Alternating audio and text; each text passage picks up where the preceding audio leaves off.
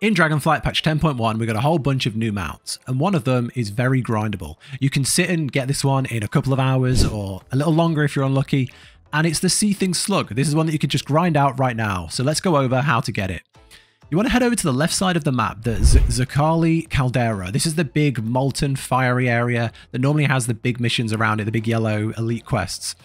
Around this area, you want to look for small fiery orbs called the Seething Orbs.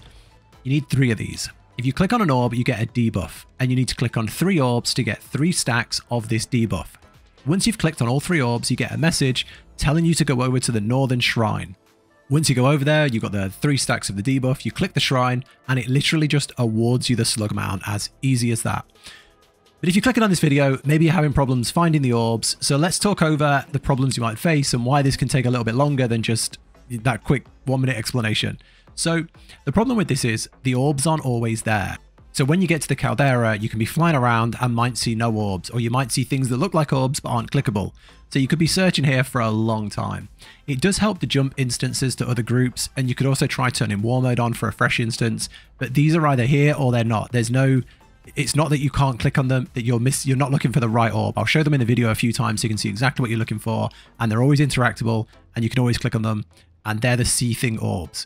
They do have like fixed locations where these orbs spawn, and places like wowhead in the comments, they've gone through people that have found them in different locations, and you can, I'll link that down below and you can /way and try and find them.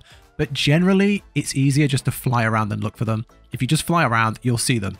And if you can't find any, they're just not up in your instance. So what happens is the orbs will appear in your instance, and when they're there, all of them will appear. So if you find one Seething Orb, all 3 have spawned. And you should just get them. The first person to find all 3 and click on the shrine, that will take the orbs away. So you kind of want to get them as fast as you can. It doesn't matter if someone does that, you can still take your debuffs and go look for more. But yeah, as soon as you see one, start looking for the others. The orbs also don't vanish when you die because there's a lot of elite mobs around this area. But if you don't find an orb within the hour of the debuff, you will lose the debuff and have to start again.